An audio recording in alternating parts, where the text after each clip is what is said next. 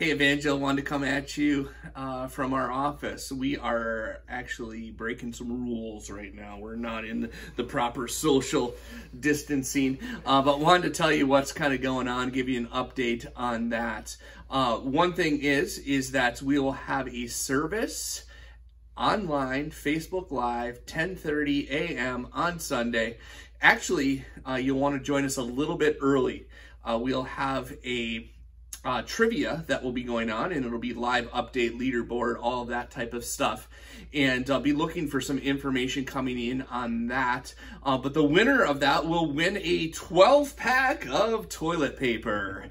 And so we're, part of it is we're just kind of rolling with the punches here and kind of doing this, but we want to continue to create community, create this place where we're actually redeeming the time. We sent some stuff out to you. Travis, you want to talk a little bit about that? Yeah, there was a Right Now Media registration link that you guys got sent out in email. You can click on the web link there, or there's even a text option. So you just go follow that, register, fill out your information, and then you're going to have access to all kinds of resources through Right Now Media. There's lots of cool things for you to work through and watch with your family. There's lots of downloadable questions and leader guides in those things as well. So it's pretty good. My kids have been enjoying it. Yeah. So Eric Gibbons and the team has been working on a worship set, and I think that's already actually online, and you can see what we'll be singing and ask you to be singing loud in your houses. And also we have some other things that are coming up. We're really trying to develop this idea of how do we do community virtually. And so Nate, you've been working on some of those things.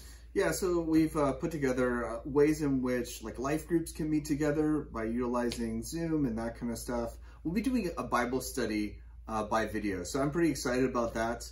Our elective class guys were talking about, man, we should do some type of thing in the evening, and this works perfectly for that. So we're going to test that out. It's going to be on Wednesday at 6:30. We're going to be going through the book of Philippians, and so that's an encouraging book for this time. And I think everyone will enjoy it. I think we have room for 100 people on the video conferencing, so we should be good. But make sure you sign up for that, as we'll be giving you more information.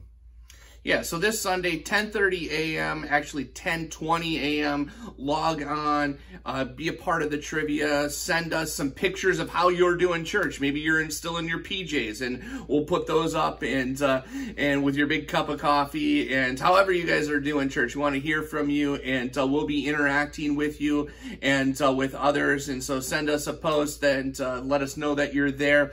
We want to close with a verse, and the verse is this: "And a young man followed him with nothing but a linen cloth about his body, and they seized him.